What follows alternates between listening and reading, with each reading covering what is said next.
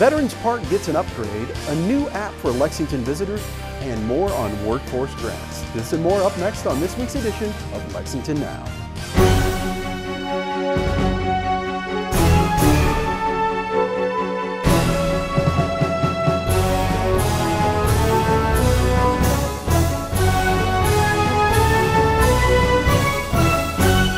I'm Neil Noah, and welcome to Lexington Now for the week of October 15th, 2018. Veterans Park has gotten an upgrade in the form of a new state-of-the-art playground. We were there for the official opening. Well, it's great to be with you all this morning here in Veterans Park. I want to welcome Councilmember Susan Lamb. Councilmember Susan Lamb and Kathy Ploman represent the neighborhoods surrounding Veterans Park. And we are here to celebrate these new playground. It's not just a playground, but it's playground pods, right, Monica? Yes. So you take the trail and the kids will get all kinds of playground activities along the trail out here. So this is a new concept that we're employing, that we're initiating. And Monica, I really want to thank you for your leadership in not only this, but in elevating our parks and making them more welcoming to all of our citizens. Pam, you're out here walking. You said you come out every day, don't you? With your, now what are their names? Nina? Alex, Nina, and Rusty. There we go. And Jane, thank you for joining us this morning too. All right. This playground is one of many, as I've already said, that we've repaired or replaced across our city in the last few years. We've made it a priority to make sure that the playground equipment is safe and accessible to all children. And this includes new playgrounds in Jacobson Park, Valley Park, Douglas Park, and Kennewood, among several others. These neighborhood investments improve quality of life in our city, and that's a big deal. And why is that? Because quality of life is what people are looking for today. They're looking for quality of life wherever they choose to live. The original Veterans Park playground, you all may remember, was built in the 80s. It was a wooden playground, and they were very popular then. Still standing. That was and the one here was the last one that was standing in our parks. Lots of reasons that they were removed, but primarily it was associated with safety. Now we have this modern playground that engages children of different ages, different interests. So Susan, now folks in your district have another reason to enjoy Veterans Park. I am so pleased to be here today to help officially open these new playground pieces in Veterans Park. This park is truly a treasure of Lexington and continues to gain more and more amenities and attention. I'm happy to have half a dozen city parks in my district, and Veterans Park is a special one, as it houses the tribute to our military services members who like no other in the city. And I know there are many families with children in the surrounding neighborhoods who will enjoy this great new park playground feature. But I also know many who come from outside the immediate area to visit the park's baseball fields, walking paths, and the natural beauty, who can now have another fun opportunity for their children. And all of our parks are maintained and offer many amenities and programs. This would not be possible without the support of the administration, thank you, Mayor, and without our Division of Parks staff, which we have several here today, and they have made this a beautiful place for us to have this ribbon cutting today, and they're amazing employees. We have such a professional staff, and I'm proud of them and thank them for all of their hard work, and thank you. Thanks. Thank you, Mayor Gray, for your continued support and engagement with our parks. You know, I've said this before, but our mayor truly gets it. He gets the impact that these parks have on our community and the quality of life here in Lexington. Councilmember Lamb is another one who gets it. We're so fortunate that she is here with us today. The planning and design, project management, and maintenance teams, some of which are with us today, have been working to spruce up our playgrounds throughout the city.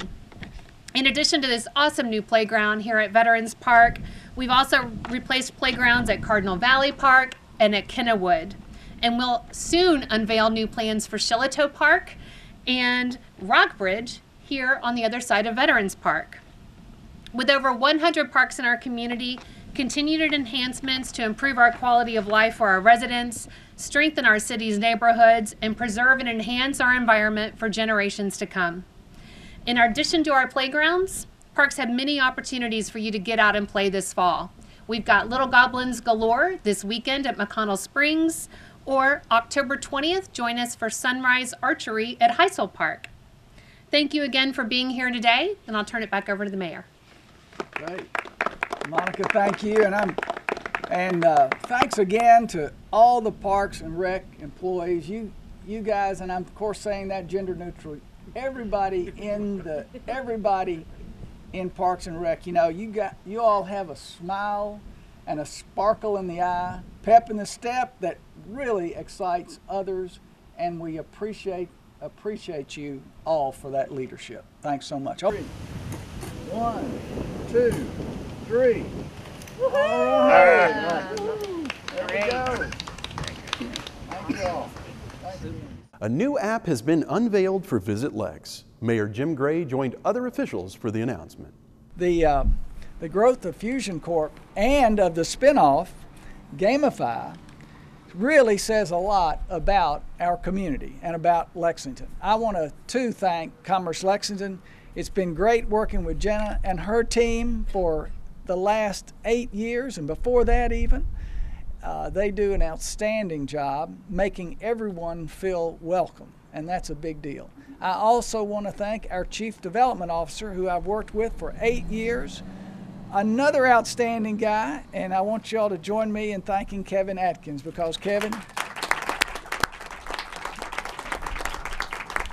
his desk is right, he has to suffer really, because his desk is literally right behind mine in the big open office. And he has really learned well how to just sort of suffer with me and ignore me a lot of the times. But I appreciate you, Kevin. I appreciate everything you've done. We are also, where's Mary Quinn? I know she was here. Right there, Mary Quinn and VisitLex. You guys have got a new app, right? And it is called VisitLex Experience. I'm sure that's on the page. I was just getting some crowd interaction here, Well, we're excited about that. I know if Mary Quinn has endorsed it, then I know that it's a good deal. So thanks for that too.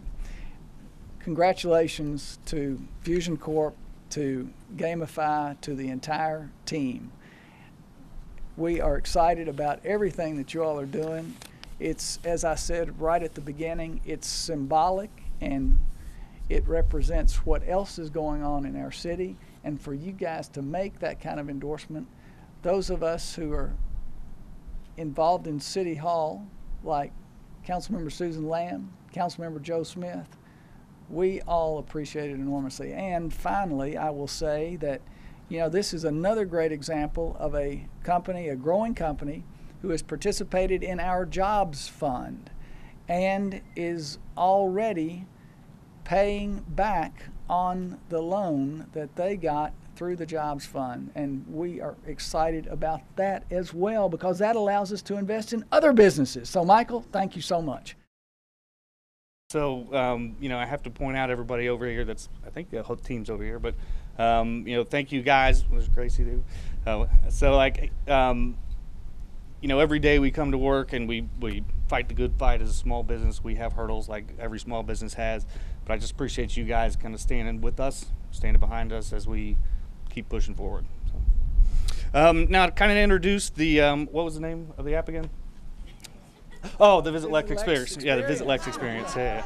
So the VisitLex Experience is a Gamify product, the spin-out company, Gamify. And so what the VisitLex Experience is it's a scavenger hunt. It uses augmented reality. It's a wayfinding. It's a tour around the city, a walking tour around the city. And it's brand new technology, and it's really cool. And we are having interest all over the country from major cities all over the country about installing this, and we're just really excited that Lexington, Kentucky is the first one for all these major cities out there to have this type of experience. So Download the app. It's the VisitLex experience. It starts in the visitor center, and it'll take you on a walking tour. There's some 3D elements.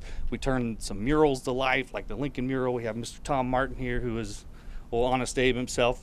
So anyway, just want to say thank you very much. Appreciate everybody coming out today. Just want to reiterate that, at VisitLex, our mission is to market and promote Lexington's bluegrass region for the purpose of attracting visitors to help grow the economy. So in 2017, the economic impact of Kentucky's tourism industry grew to more than $15 billion, but supported more than 15,000 jobs here in Fayette County alone.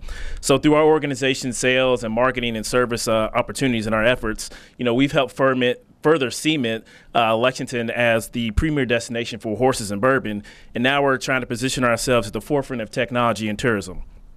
So in recent years, travel has shifted, and visitors are now looking for a more hands-on, personalized experience when they visit a destination, and that's going to start with their mobile devices. So they're looking to experience, a destination like a local through interactive experiences like scavenger hunts and walking tours. And what this new augmented reality experience does, it takes the traditional methods of a walking tour and a scavenger hunt and then combines that with new immersive technology that appeals to a younger generation of travelers that are also going to be the fastest growing segment of travelers in our industry. So we believe that the augmented reality, it has the potential to enhance all of our current tourism experiences through new modes of gamification, storytelling, and visitor servicing. So we just like to thank Michael and the team at Gamify. I'd be remiss if I didn't recognize Mary Quinn, our president, who allows us to do these unique opportunities to set the vision for travel and tourism for Lexington. And we just really look forward to working with all of our other partners in the city to help further share the story of Lexington as a premier travel destination. Thank you.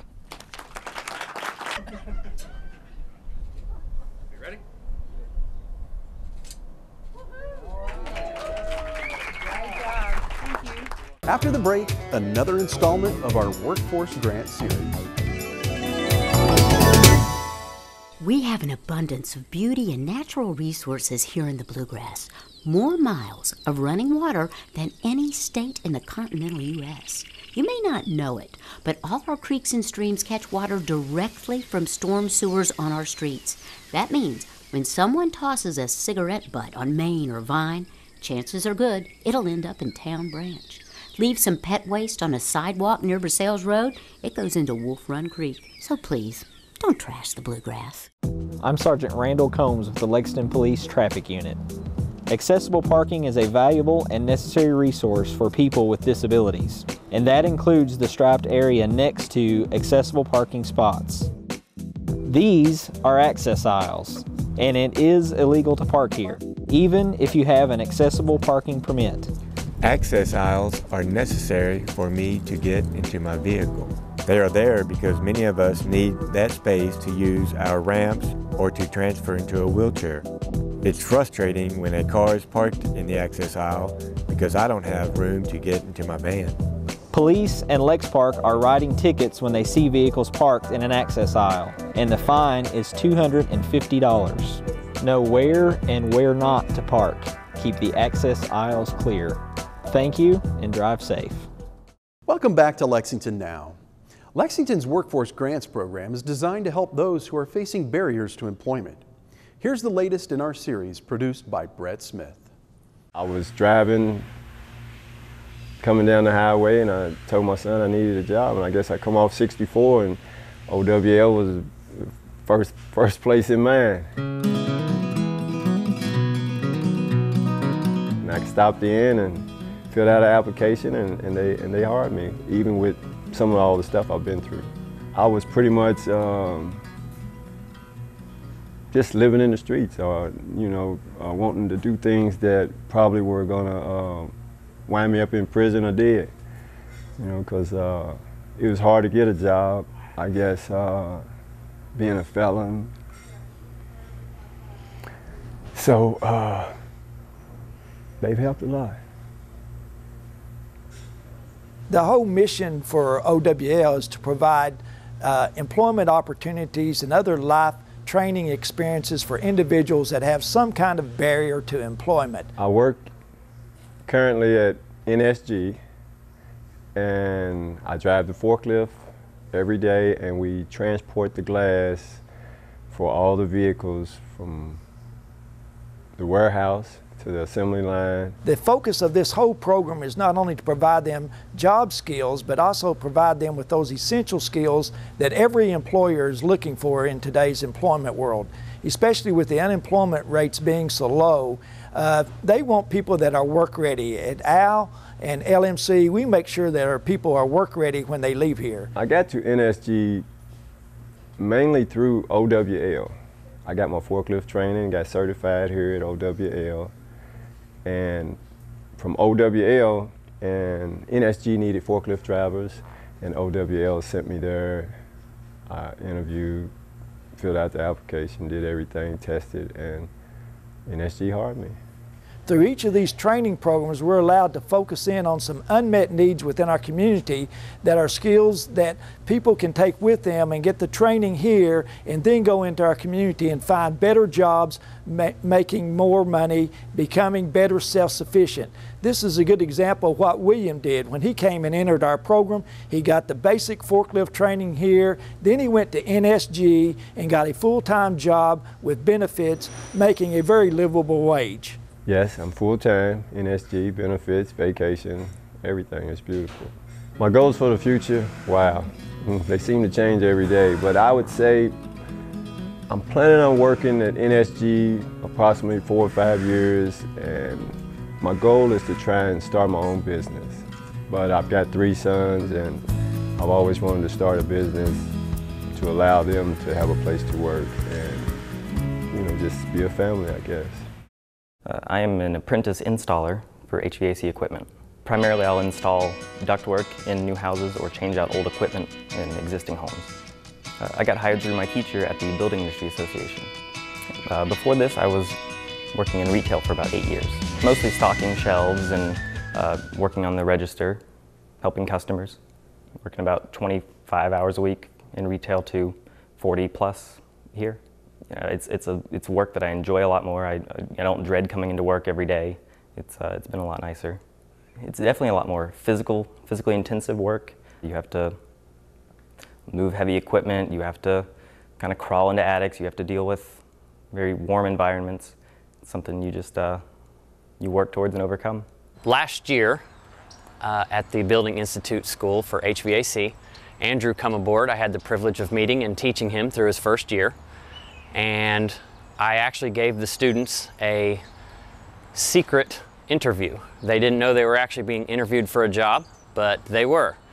And I had the opportunity. Andrew did the best out of the whole class, so I offered him a job that night, and he has been with me ever since. Starting in September, I'll be going back to school. For the moment, I'd like to work towards getting into service, learning as much as I can, and just seeing how far I can grow and progress.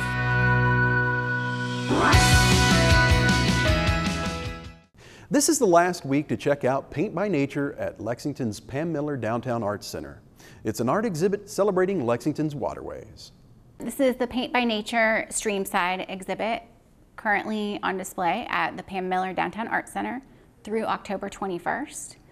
It is a partnership between Environmental Services and Art Connects, and it's a way to highlight different green spaces and streamside restoration projects in Lexington. This project was actually the brainchild of Dawn Schroyer. She was a member of the inaugural class of the Citizens Environmental Academy.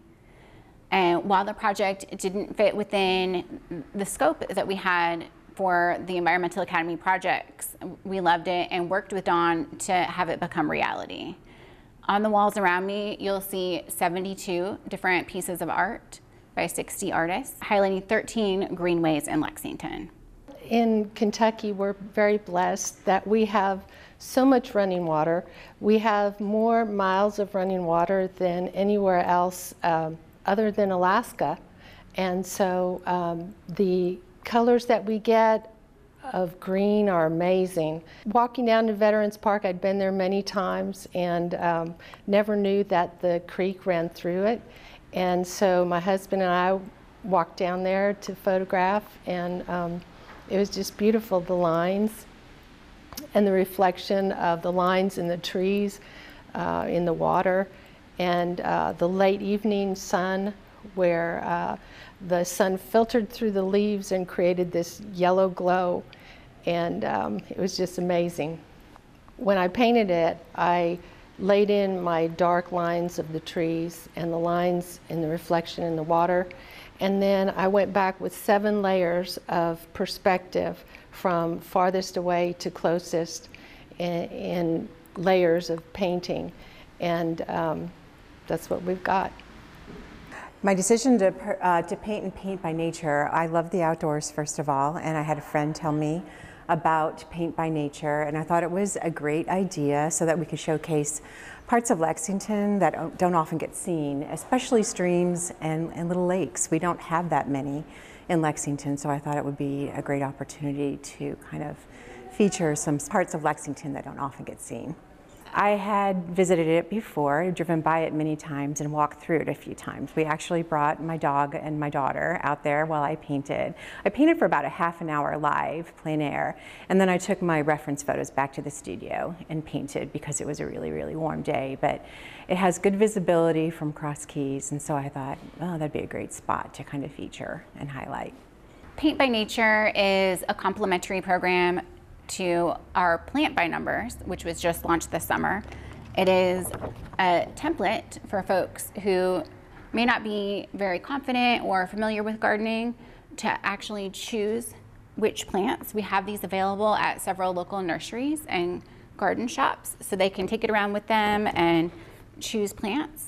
Here in the exhibit, we have an interactive game, so looking at a picture sometimes doesn't give you a very accurate idea. You can map it out and see what it might actually look like in your yard. Throughout the remainder of the Paint by Nature exhibit, we have a few special events happening.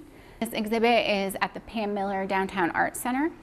It will be on display through October 21st, and there is more information available at lexingtonky.gov/paintbynature.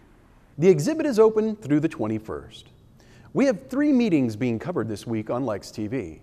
First is the Planning and Public Safety Committee meeting, followed by Council Work Session, both on Tuesday. And on Wednesday, we have gavel-to-gavel coverage of the Rural Land Management Board's meeting. These meetings will be live on Channel 185 and on our live stream, and you can find any televised meeting archived at lexingtonky.gov/LexTV, or find our other programming here or on YouTube channel Lex TV. That's all for this week. Keep up with us on social media and check out the latest traffic updates on Twitter at LexRex, or catch our live traffic cams on lexingtonky.gov. For the staff and producers at Lex TV, I'm Neil Noah, and that's it for now.